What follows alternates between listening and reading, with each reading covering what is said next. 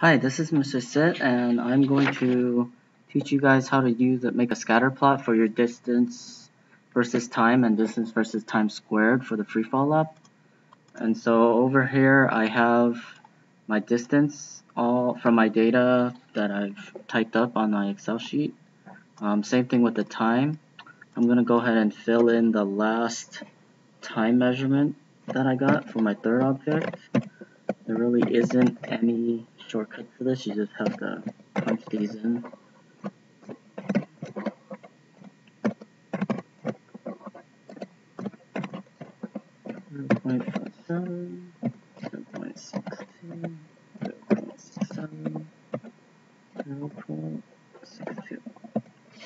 Okay, so now that I have my time and my distance put into Excel, I can first convert centimeters to meters simply by clicking on the box and pressing equal sign.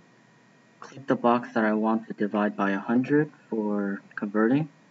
Divided by 100, enter, and I've converted from centimeters to meters.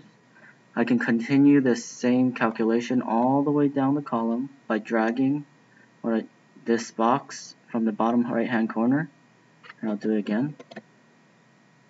You get your cursor to the bottom right hand corner, and then it'll turn to this black cross right here. You left click and hold it all the way down, and if I want I can even go all the way down to all three sets of data. Just make sure to delete these error values, and they're all converted to meters now. I can do the same thing with time. I can square all my time values by clicking equal sign, the value I want to square, and then shift 6, which gives me this caret to the power of 2. Enter.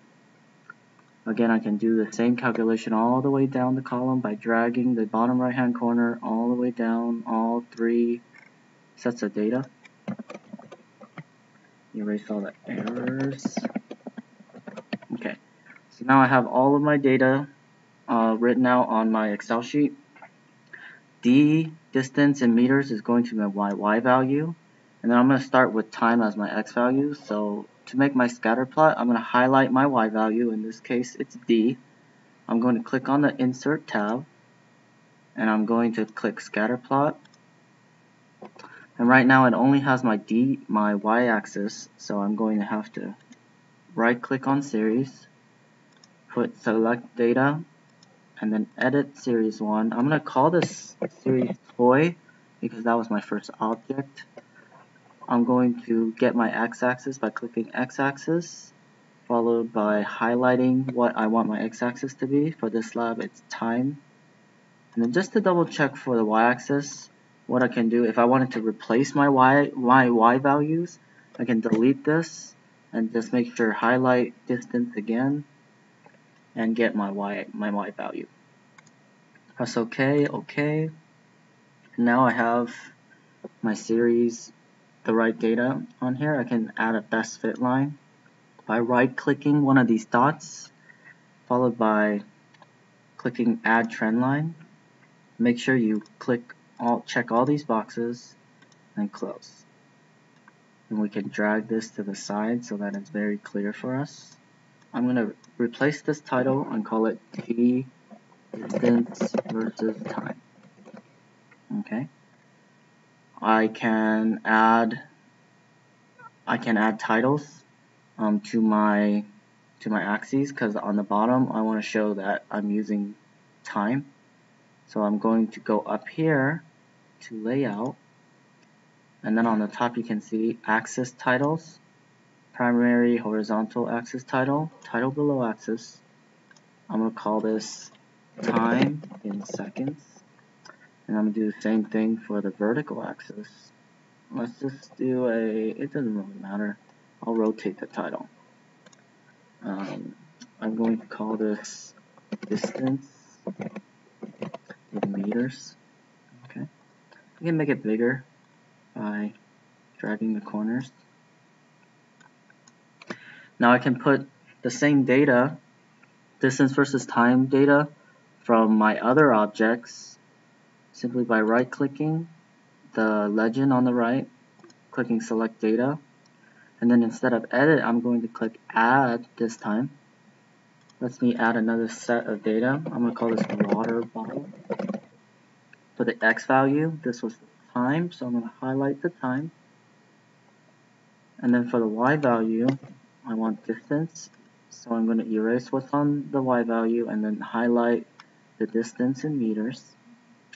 Okay, and that gives me the data for the water bottle.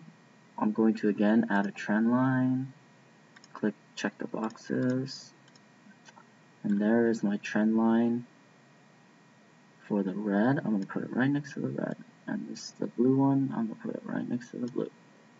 Okay, one last set of data to add. I'm going to right click, select data, add one more. My third item was Dave's shoe. X value was time. Y value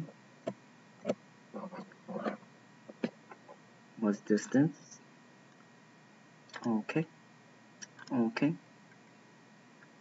Then I can drag this down because it's getting in the way. Add one more trend line. I'm going to click on the green dots. Add trend line. Check the boxes. And this last trend line is for Dave's shoe. You can see my data, it's very similar. Maybe Dave's shoe is a little different, but for the most part you can see they're all about the same. So you would do the same thing for a distance versus time squared graph. Instead of time for your x-axis, you would simply use time squared. So hopefully that helps you to graph your data. I'll see you at school in class. If you have any questions, don't hesitate to ask me. I hope this has been helpful. Goodbye.